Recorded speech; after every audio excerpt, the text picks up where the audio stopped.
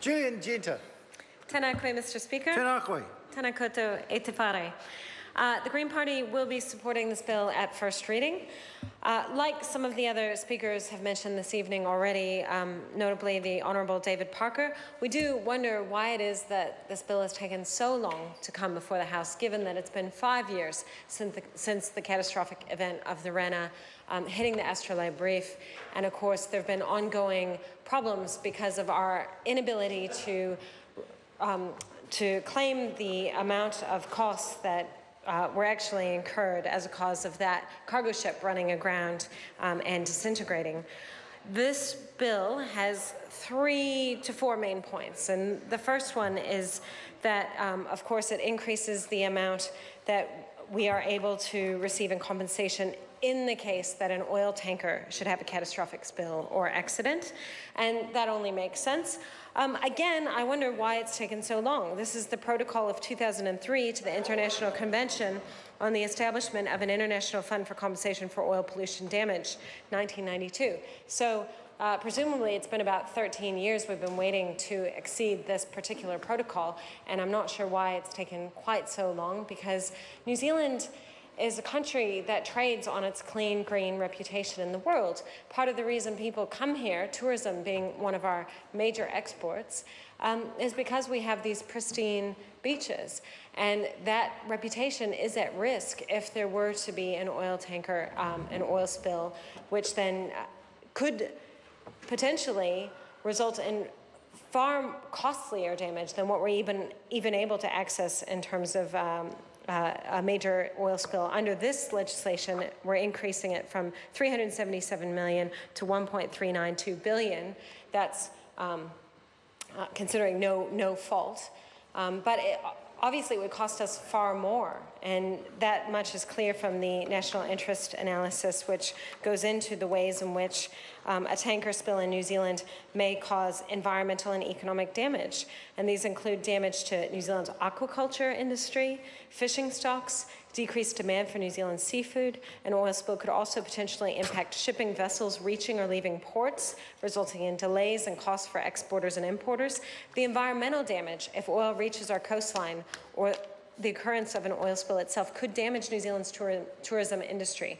So we are highly vulnerable to the impacts of a catastrophic oil spill. And even if the chances of one occurring are quite low, the impact of the consequences of such an event would be so catastrophic that we should be taking it very seriously and making it a priority. And for that reason, of course, it's probably also a very, very, very bad idea for the current government to be pursuing deep-sea oil drilling as an economic development strategy, because the risks of a catastrophic spill in that case are equally high, and the payoffs are actually quite low, particularly given we know that we can't afford to burn all of the fossil fuels that have currently, we know, are proven and exist. Why we're exploring for new fossil fuel reserves when we know we can't afford to burn them, and the risk of a catastrophic oil spill could potentially be enormous damage to New Zealand's reputation and economic ability to earn a living in the world. It seems a bit short-sighted. The second part of this bill is, of course, the removal of limitation of liability on certain types of accidents relating to cargo ships and other types of ships, which is directly related to the Rena.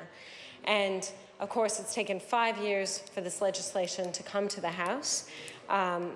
We're glad that it's finally come to the House, and we will be supporting it. But we do wonder what would have happened if in the intervening years there had been a similar accident. It would be quite costly for New Zealand and quite problematic. The third part of the bill, I do have some personal concerns about. While it makes absolute sense to have drug and alcohol testing for people who are operating marine vessels, there is a question about whether or not a worker who submits a positive drugs test if any level of alcohol or testable drugs showed up in their test sample, it would become problematic. I mean, obviously, most people in this House would enjoy a glass of wine or two when they have the ability to, and that's, as long as it's responsible, that's okay if they're not on the job. So it's more about, we're interested in drug testing for impairment rather than the presence of the drug. So I'll be interested at the Select Committee process to see if the regime that's set up for drug and alcohol testing is going to be appropriate for assessing impairment on the job rather than just the presence of alcohol or the drug. The other changes that are proposed by this bill, so in the fourth section, are a whole range of technical changes. And one that jumps out for me is improving access to coastal shipping services to non-mainland ports by allowing for foreign registered ships to carry freight to and from New Zealand's offshore islands and enabling territorial authorities to transfer responsibilities in relation to maritime activity to council-controlled organizations and port operators. I am not yet convinced that this would be the right approach.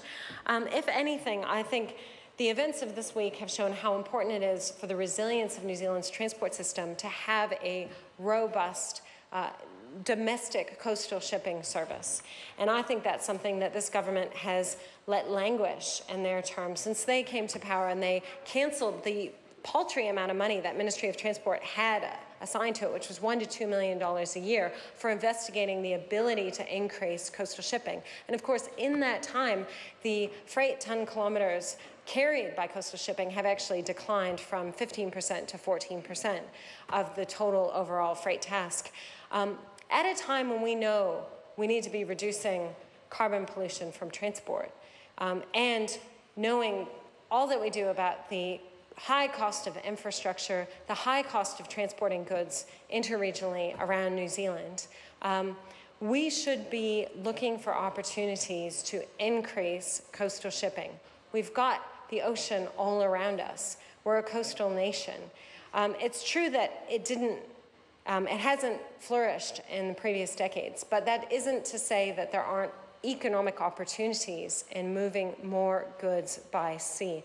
And by government examining the opportunities to increase coastal shipping services, they could potentially be vastly reducing the cost of moving goods around New Zealand, the pollution associated with moving goods around New Zealand, and the number of big, heavy trucks on the road. But at the moment, our transport funding and assessment of infrastructure projects is very, very siloed. So the government has a huge fund for putting money into a few state highway projects on the assumption that they're going to benefit people driving around New Zealand, whether they be in trucks or cars. The reality is that if we made it easier to move goods by sea, it could result in huge economic benefits in terms of reduced costs of wear and tear on the roads, of congestion, of costs to our domestic shippers, and a reduction in the safety, an improvement in terms of safety risk. We want to make our roads safer, and moving more goods with big, heavy trucks is obviously not the way to make our roads safer, and it's certainly not going to reduce the cost of, well, trucks have their place, Minister. Trucks have their place, but there is the potential for more goods to be carried by sea or by rail, and if that's going to result in benefits to ratepayers and people using the road, then I think the government shouldn't be ideologically opposed to rail and sea freight, which they obviously are. So the Green Party would like to see a resilient and safe integrated transport system, and we recognize the enormous opportunities afforded by utilizing our blue highway, which is available to us if we can keep it safe, if we can keep it, and if we can protect our natural environment. Thank you, Mr. Speaker.